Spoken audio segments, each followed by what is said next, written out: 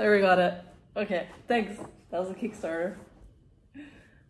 Hi, and welcome to this video. There we go. I know. What I want to talk about in this video is breaking free from limitation. The limitation that's been placed upon us from our parents, from society, from the unknown control structures and also known control structures that we're not going to go too much into, but breaking free from limitation. And I want to share with you some of my own personal experiences of breaking free from limitation and how I was born into a lot of limitation, and that was very frustrating for me. I've always been a freedom bird and always wanted to be able to do what I want to do when I want to do it, and with the knowing in my soul on a deep level that we live in a quantum world, we live in a world where there are infinite possibilities, I find limitation extremely frustrating. In my own journey of breaking free from limitation, I found a lot of different tools and techniques that makes it easier for me and for people to break free from limitation, the limitation of our own mind, the limitation of society, the limitation of how we're supposed to live our lives, so that we can become more deliberate creators, because that is what we're all, deep down wanting to experience, is being our own creators of our reality. A little bit about my backstory of being born into limitation. I know it sounds a little extreme and everything is relative. You might say, no, that was a really good upbringing you had comparative to someone who were a lot more worse off. But in my own personal experience, it was very limiting to me in relation to my environment at the time. I grew up with very little. We had hardly any money. My mom was a single mom and she was suffering with a disease. She was very sick and couldn't work. We had to escape from my dad, who was violent. So my mom literally planned an escape route to take me and my sister over to another country to get safe. And her dream of creating a new life with her family, me and my sister, became destroyed when she found out that she was ill. She had no money, very little support, no friends because she moved to a new country, hardly any family members who were still alive. She still had to take care of her own mother, who was becoming older, and my grandma, bless her, which I love a lot. And yeah, 2 kids to take care of all by herself, and my dad wasn't helping at all. That's very limiting in nature and extremely hard for a parent to deal with. And as a child, I was 3 at the time we moved back to Norway, where I'm originally from. That was my environment. That was what I was born into. I didn't know anything else. So having very little money and living in extremely small spaces, and just not being able to afford clothes. I had to wear my sister's old clothes when I went to school, and I was bullied for that for a lot of different reasons. And that was my normal, just being in that level of lack and limitation, not being able to afford things, not being able to travel anywhere, not being able to get the things that I needed, not even just wanted, but needed. And just not having access to the same experiences that everyone else around me did. And this is not a boohoo poor me story, it's just the fact of my upbringing. And it was amplified a lot because Norway is a country where there is a lot of abundance. It's very normal for people to have normal, healthy lives that are somewhat abundant. But there I was with my sister's old clothes and not being able to afford skis. Everyone's skiing and I couldn't even go skiing because I couldn't get the skis. I was sort of like the odd one out. Yes, there are some levels of poverty in Norway, but it's not as much as other countries. It was like being a sore thumb, like I just stuck out. My experience just stuck out because it was so contrasted by how everyone else was living their life. So the limitation was so highlighted to me. But as a child, there's nothing I can do about it. When I'm 6 years old, I can't, snap my fingers and get $1 million out of nowhere. If a 6-year-old is able to do that, that is amazing. Just had to deal with it, just had to live like that until I was old enough to get out and start to make my own money and start to create the experiences that I want to create. But by the time I was old enough, I was so programmed by society, by my childhood. Even though my mom was extremely strong, what I grew up with hearing a lot was that things were expensive, that, even things like apples, like all these apples are really expensive, So things are expensive, couldn't get things, life is hard, filled with struggle, lacking limitation, not being able to do the things that you want to do. So that was extremely frustrating for me. And once I was out of that environment, I had that programming in me. And it's not only from my childhood, it was also from society. There was all of these expectations of you need to look a certain way, you need to go get a job, you need to have a certain house by a certain time, you need to get a partner and a family. And I was forcing myself into that role. I thought, wow, now I'm gonna follow this recipe of life and do this. But I noticed as I was playing out this recipe of life that was expected, that's expected of everyone, be a good citizen, go to school, get a job, show up to work every single day and be a good worker, was suffocating me. I couldn't deal with it. My soul deep down was saying, no, you're just a brick in the wall. This is not your soul's journey. And it is for some people. I'm not just poo-pooing on the whole system and saying, the whole matrix story that's really bad. It has its purposes for a lot of different reasons, but for me personally, it was driving me mad. And that's when I also became aware of how limited I was in my own mind, because ultimately we create our own realities. It was hard for me to wake up to the reality that, wow, okay, if I'm to create my own reality, what am I creating here? I'm just creating reality with all of these belief systems that I picked up from my parents, that I picked up about money, that I picked up about life, and I'm just regurgitating this recipe that isn't even mine. So am I really creating my reality then, or am I just recreating these old stories that I've been told my whole life? Then I went on a long journey of self-discovery, of healing a lot of my own childhood trauma, and learning how to access the subconscious, because the subconscious is what dictates our reality. 95% of our reality is created by our subconscious. So I had all of these, spider webs in my subconscious that are negative and limiting around money, around life, about my own abilities, my own skills, that I really had to unplug from because they were not mine. And this is the deal with the subconscious. Most of people's subconscious are old templates, old programs that are put in there by society, by parents, and there are good ones. There are supportive belief systems that we pick up on when we're kids, especially if you have a healthy family. And if you have a healthy family, you have a good set of parents, good choice. Your soul made a good choice. Every soul makes a good choice. I'm just joking. What I mean with that is that you have a higher chance of having some healthy programming. But if you're born into a lot of lack and limitation, most likely you get more lack and limitation programming that you have to deprogram. But again, at the same time, there's a blessing in that, because the more you go into the darkness, the more limitation you go into, the more contrast you experience, the more of a possibility you have of going into the opposite. So that's what I've been finding myself, is there was so much lack and limitation in my life that I had such a deep desire to experience the total opposite, the utmost freedom that I can absolutely experience, the most infinite possibilities that I can create for myself, the most sort of different experiences that I could create for myself, because I couldn't follow this narrow path. It was driving me crazy, like I said. So I have always been super fascinated about how far we can go with our consciousness, how far we can go with our skills, our abilities, our ability to create our own reality. So once I landed on subconscious reprogramming and learning how one of the most influencing factors on our reality, that's when I felt like I was like, here's a big thing. I don't want to say this is the thing, even though it can feel like once you've found something like this, it feels like this is it.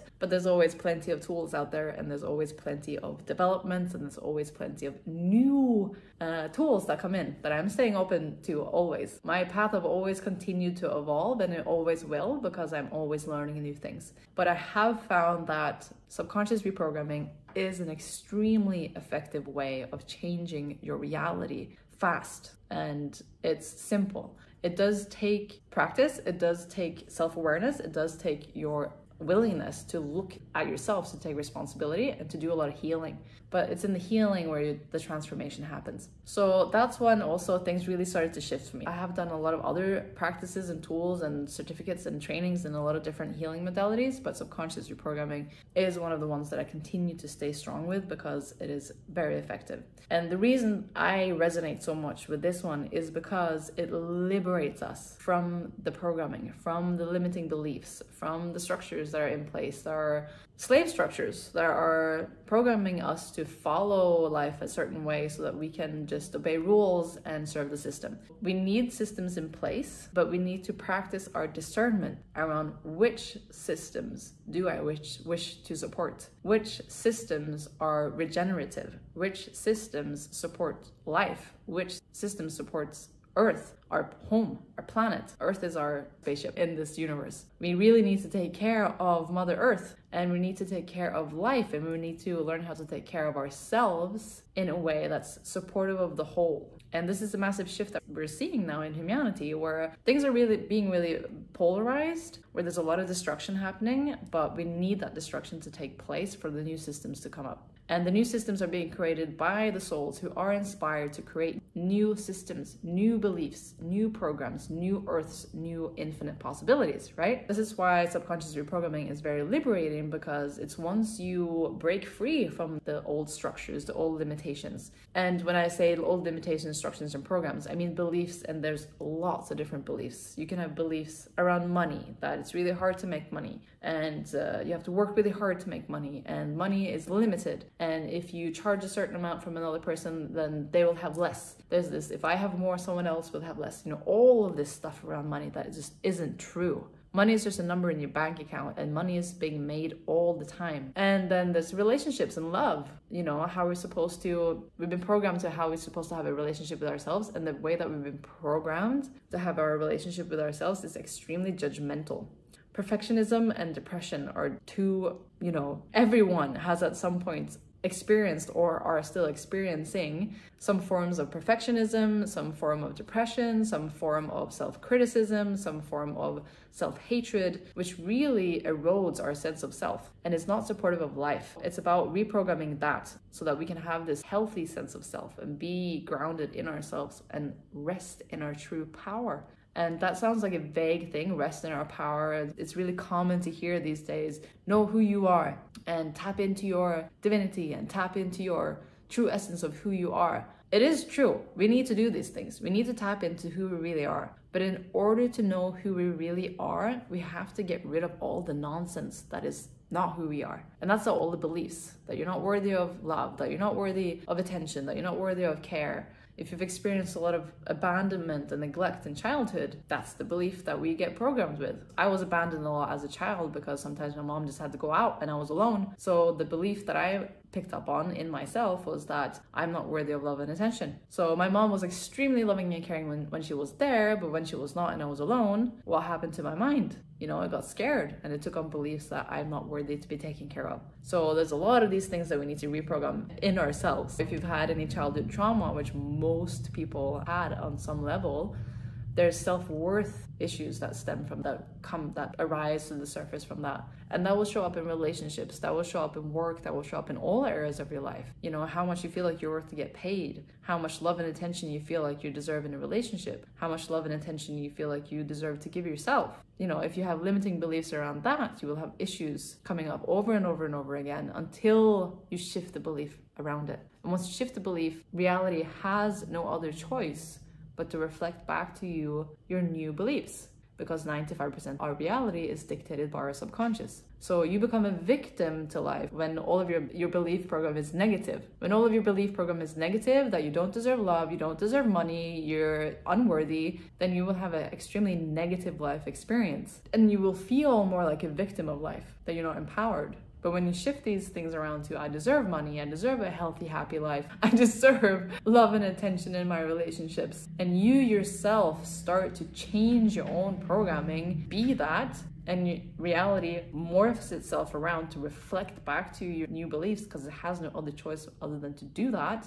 that's when you become a deliberate creator of your reality. Freedom, free from limitation. You can choose. You have choice. And that's the ultimate empowerment, is when you have a choice. So this is why I'm very passionate about this topic, because when I was in a lot of lack and limitation, I felt like my arms were chopped off and I felt like I didn't have a choice. Once we start to tap into being able to change our reality, then we have a choice. We can take responsibility for our reality. We can take responsibility for what we're creating, and we can recreate and recreate and recreate and recreate. And you can test reality in different ways and start to experiment and actually start to tap into different timelines and to start to tap into the infinite possibilities that exist in this world. There's infinite universes, there's infinite versions of reality. Time is an illusion, and there's just an infinite plethora of timelines to choose from, which is hard for the third dimensional mind to understand. Your mind is not really supposed to grasp that, but your soul does. Your heart knows. Once you also start to tap into your heart consciousness, which is also, again, a whole nother topic, which I can make a video about, that's when you also start to switch on a lot of your timeline shifting abilities. So I just wanted to share with you a little bit about my experience of my own lack and limitation story, going into subconscious reprogramming, and